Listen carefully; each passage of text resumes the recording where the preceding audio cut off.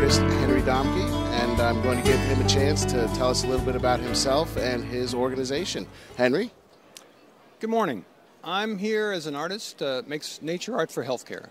And at the conference here, I have, you can see behind me some of the canvas that I do. I do prints on canvas. I do prints on paper, larger prints than this. These are samples.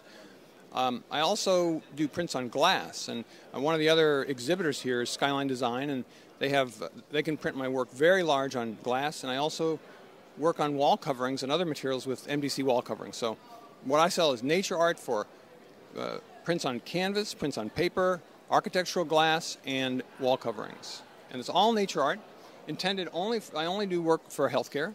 And some of the changes that have occurred with me this last year, one of the trends is I think people want bigger and bigger images. That's one of the reasons I partnered with Skyline Design and MDC wall coverings, is because they can print my work really big. And we're doing more and more high resolution work where some of the landscapes can go 12, 15, 20 feet wide and still look phenomenal. So that's one of the trends, is we're going to very high resolution.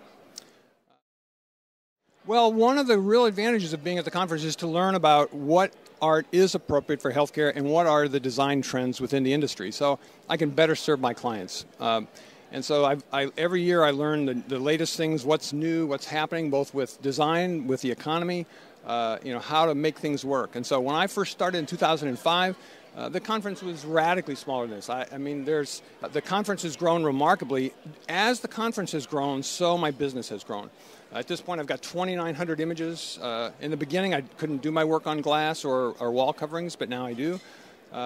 My ability to print myself, I can print these canvases 6 by 10 feet myself. So there's been a lot of changes since we first started coming here. And one of the things I learned was people wanted to go big, and how can I do that? So that's one of the things. I've learned a tremendous amount about evidence-based design and how nature art is so perfect for a healing environment. There is no doubt in my mind that I've earned many times over the amount that I've invested in being here. I mean, that's why I keep coming every year. It's been surprising. I mean, even as the industry is tanking and having a really hard time, our business continued to grow.